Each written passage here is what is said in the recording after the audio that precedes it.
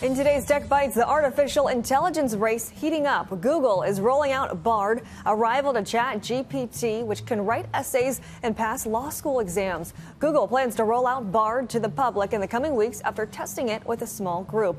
It's designed to explain complex subjects or provide simple information like party planning tips.